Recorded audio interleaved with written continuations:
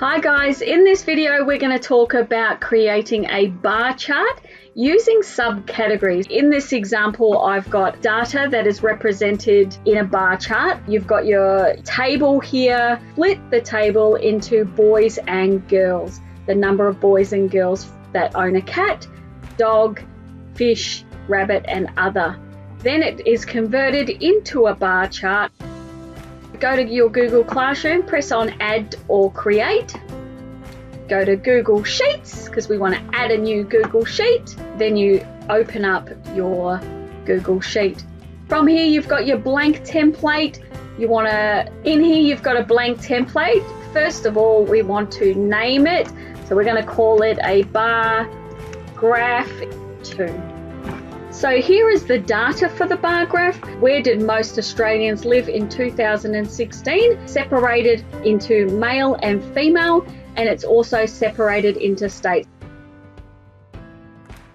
So first of all, in our bar graph, what we want to do is put all the states in this column. So states, and then the population is your male population, and then your female population, like so.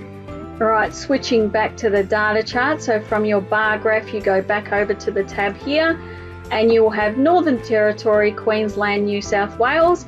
So I switch over here, type in Northern Territory, Queensland. So once I've entered all of the states in here, then what I've got to do is switch over to my data and look at the male population and the female population. I want to be entering this into the table here. So as you can see, this is the male population. Then I look over and look at the female population and start to enter that into this column here. Now that I've done this, it's a matter of just selecting the data. So I click up the top, drag my mouse down to the bottom. So I'm selecting the full table.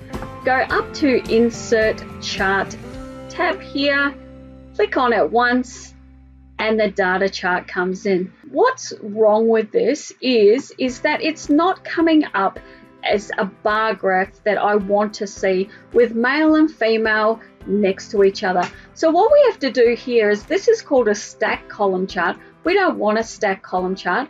We want a normal column chart separating male from female. So if you go to this part here and press none, there you go, so no stacking at all, you can see now it makes more sense. So down the bottom we've got all the states, up the side we've got the population, and as you can see it is filled in and represents the data table that is there. So this is how you make a bar graph with the two subcategories splitting male and female population.